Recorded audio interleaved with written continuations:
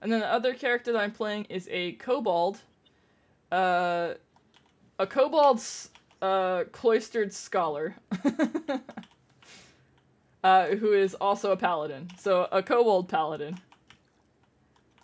Oh yeah. Yeah, I'm a DM.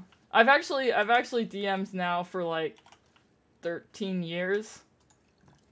Honestly, I was thinking about doing some tabletop on stream actually, but it's a lot of work to put together. And not only that, but you know, I have to find a day when these days. So all my friends kind of got jobs where they work irregular hours. So it's a challenge getting a group at a consistent time these days. So it hasn't come to fruition yet, but maybe in the future, maybe one of these days. I wouldn't expect anytime soon though. No, I've been attacked. By a boar? I don't know. I thought I was safe under this ledge, but I'm not. Now I have to run away. You've been attacked by the persistent socio-economic changes of the 21st century. Oh look, I've run away into a cave. Good. Ah, the boar's after me. Jesus! That scared the shit out of me. The boar's in this cave with me! It's a good thing it's nearly daylight! The phone call was coming from inside the room! We got an achievement, intermediate warthog hunter.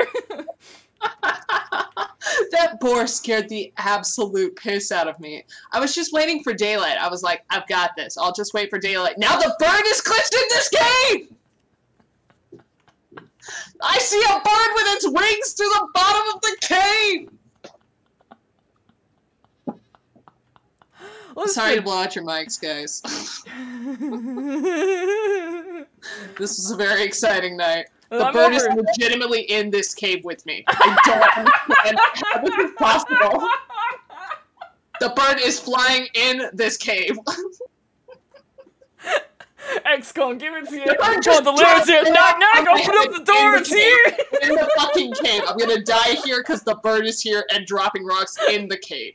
I'm sorry, chat. Yeah, all the loud sounds. Guys, I can't do this. I can't do this. I'm in a cave. There's nowhere else I can do. A cave should be protection from a bird. It's a terrifying cave bird. I can't fucking believe this has happened to me. Well, I'm collecting cave mushrooms while I hope to get my health back.